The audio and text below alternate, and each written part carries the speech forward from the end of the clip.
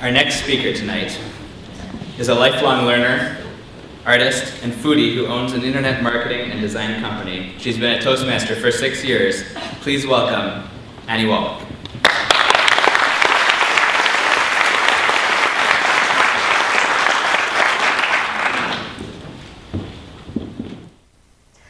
I'm here to talk about speaking in public. The bar is high, really high. My palms are sweating. I'm nervous. No, not really. You see, I used to be really afraid of public speaking. Early in my career, when I worked at GE, I had a very poor speaking experience. I was a brand new hire, new in the field, and didn't know the first thing about giving a successful speech. So while I was physically in front of my peers giving my regional sales presentation, my energy was floating way up there. No matter what I did, I could not focus on the matter at hand. I was simply terrified. I then spent the next 25 years avoiding public speaking at all costs. Please don't do the math.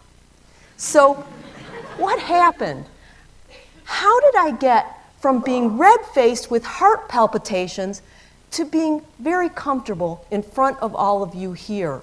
And why would I think that any of what I have to say would be of value to you? The what happened.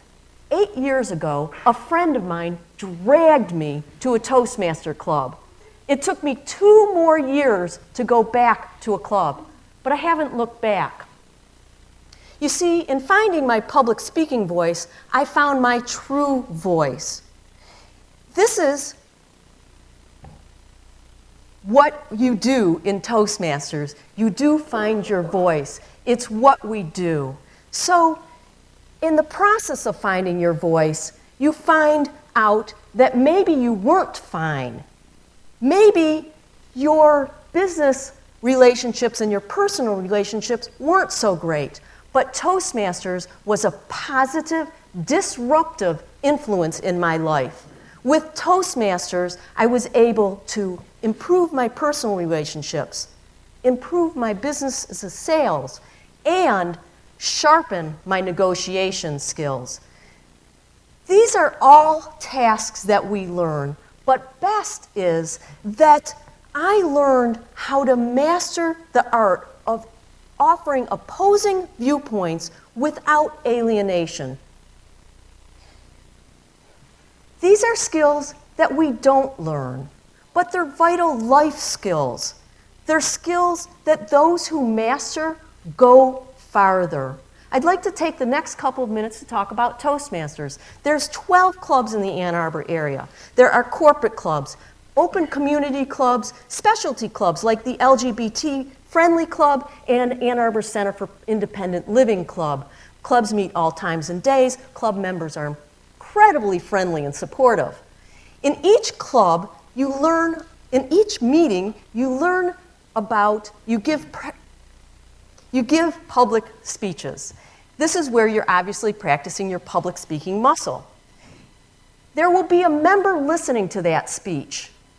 They will be listening with critical listening skills, and they will offer an evaluation, and here is where you learn mindful, thoughtful, tactful responses.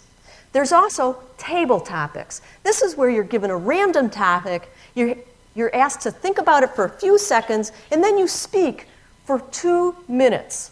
This is where you learn the art of schmoozing. In each meeting, there are communication and leadership opportunities.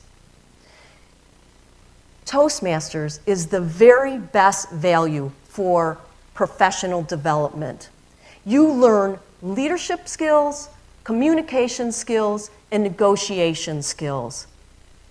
Evidenced by the fact that I am now here, thoroughly grounded, speaking in front of you today.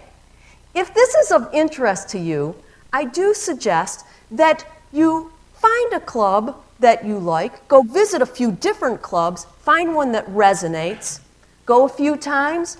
If it seems to fit, join. I'd like to ask all the Toastmasters in the audience to raise their hands. Keep them raised, please. These are the folks that if you are interested, you should feel free to ask anything of, including myself. I leave you on the note that Toastmasters has radically improved my life, and it could yours as well.